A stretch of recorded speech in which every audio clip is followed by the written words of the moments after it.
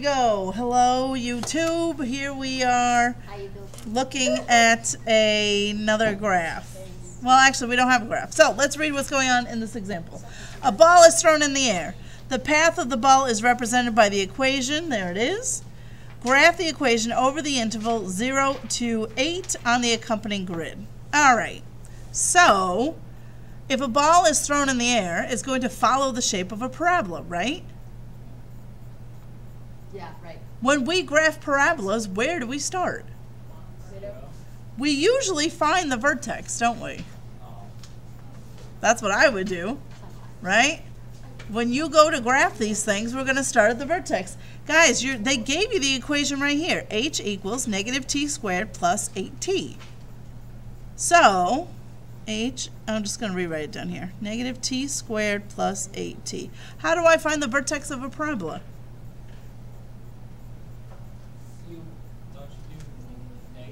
Negative b over 2a, exactly. Negative b over 2a. What is b in this case? 8. So I want negative 8 over 2 times a would get me? Negative 2. So my vertex will be at 4, comma, and then how do I figure out the next part? Take 4 and plug it back in. So everybody take 4 and plug it back in, and let's see if we all end up with the same number. So don't tell people what your answer is. Just take 4 and plug it back into the equation. I was just going to say, would you mind? Thank you. Make it easier for us to see. Thanks. I love it. It's the window.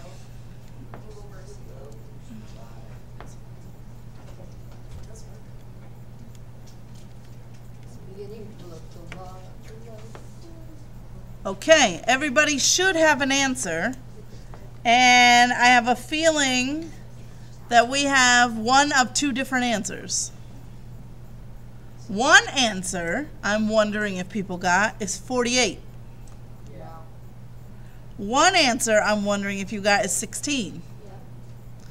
Well, one's right and one's wrong. 16 it should be. If you got 48, it's this same thing that you're messing up on. When you plug in 4, this means do 4 squared and then take the opposite. This does not mean negative 4 squared. It means 4 squared, which is 16. Take the opposite. It's negative 16 plus 32. That's how I'm ending up at a positive 16. Okay? So now I know where my vertex is. And I'm only graphing this between 0 and 8. So why don't we go ahead, and so my time only has to go from 0 to 8, so why don't we set up our scale here. It looks like every other square we could have 1, 2, 3, 4, 5, 6, 7, and 8. And then I need to go up to 16. Do I have enough to do by ones? I think so.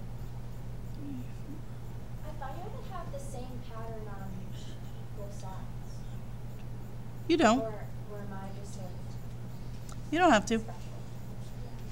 As long as it's, as long as you have identified, like you, for example, if you looked at your quiz yesterday, so these don't have any numbers.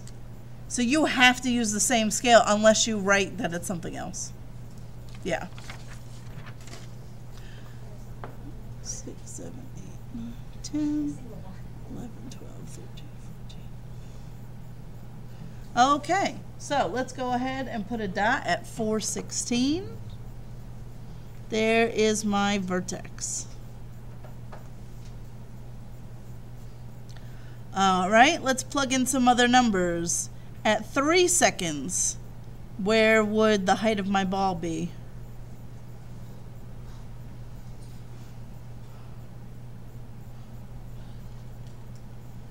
What? 3 seconds. How do we figure that out? Negative 9 plus 24. Just plug in 3 for t. Oh. 15. So remember, it's a parabola. Buy 1, get 1 free. So is that 315? Yep, 3 comma 15. Let's plug in 2 seconds. What would you get out?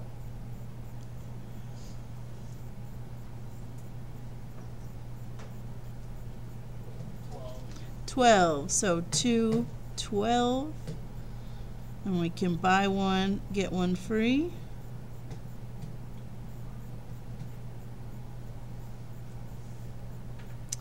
Plug in 1 real quick. What do you get? 7. Yep. 1, 7. So that's the same as 7, 7. And then plug in 0 and you get out 0, which makes sense because at time 0 I haven't even thrown the ball yet. And that looks like it comes back to the ground at 8 seconds. So we can connect this with a nice smooth curve. So here is this ball, gets thrown in the air, and there is the path that it takes. Now I could answer tons of questions about this, especially with the graph right in front of me. So what's the maximum height of the ball? 16. Where is the maximum height always going to happen? At the vertex, right? So if you know the vertex, here's what a lot of kids mess up on though. So our vertex was at 4 comma 16, right? I'm going to be asking you eventually how high did the ball ever go, and so many kids are going to say 4. But what's 4 mean? That's how long it took for it to get to the vertex. So always remember that your x value is time and your y value is height. Okay, it's easy to answer the question with the graph right in front of me, but you're not going to graph it every single time. So, this pen's dying. 16 feet is the highest this ball ever gets. And do you see that you could get that answer without graphing it? You would just do the math to find the vertex. Okay, but now part B, it's very nice to answer this question with a graph right in front of us. What is the amount of time that the ball is above 7 meters? So take a look at your graph and see if you can come up with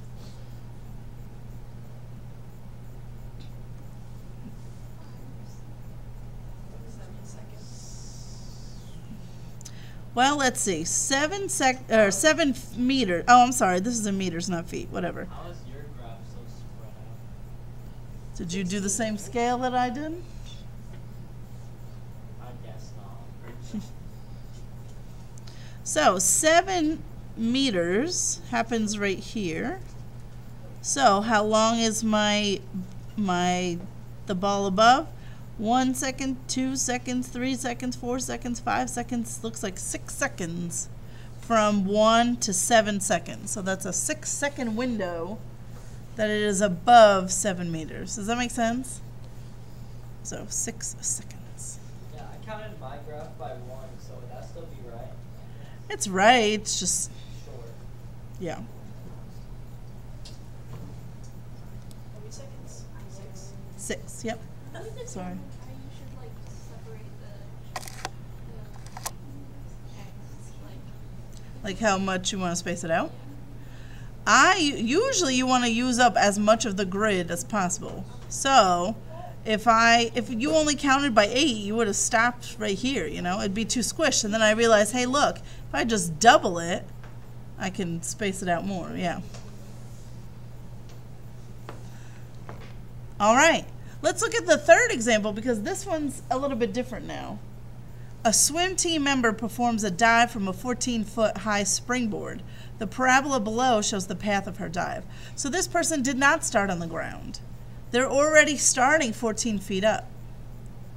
So they're going to jump off the board and then land in the water. Does that make sense? This time also, the x-axis is not time. They went distance away from the springboard. That's interesting. Okay, so they want to know in part A, what's the axis of symmetry?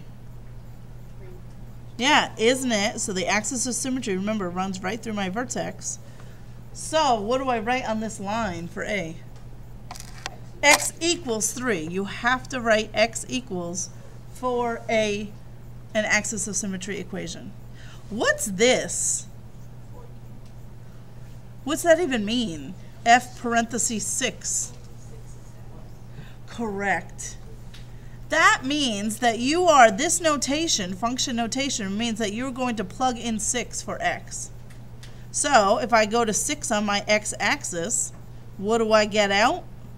Looks like, ooh, yeah, it looks like that would be right at 14. Does that make sense? Have you guys seen function notation before? Have we done it in here? I don't remember. We've like kind of touched on it. I can never remember. Mr. Hightock used to make us do like F of G of H. Yeah. 6. Yeah. I forget how many that's